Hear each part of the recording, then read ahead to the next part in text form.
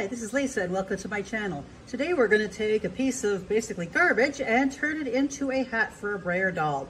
This can be used as a driving hat or a straw hat for a guy or whatever you want.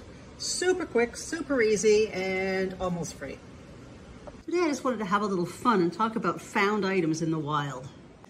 Last night I was just sitting in a little restaurant having some sparkling water, and I was playing with this cap just because I like to fidget, and I noticed it has a really cool flare. So I brought it back and it actually looks really good as a hat on the Breyer head. The first thing I did was prime it, and then I'm going to paint it with an acrylic sandy color. Once I've done 2 coats of acrylic, I'm going to take a wash paint or just a very watered down paint.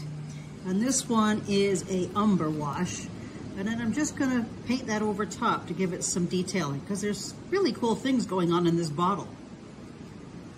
Once that's dry, seal with a little bit of matte coating. I am just using some matte Mod Podge for this. Once that is set, you could use a little 1/8 inch ribbon and create a hat band. When you're doing a hat band, pick what you want for your side because it usually does up the hat band meets on the left side of the hat. If you wanted to use this as a driving hat, probably paint it to match your buggy or something, and then maybe get a little flower and glue that on, or a feather or whatever. Now Tina's ready to go to the races with her friend.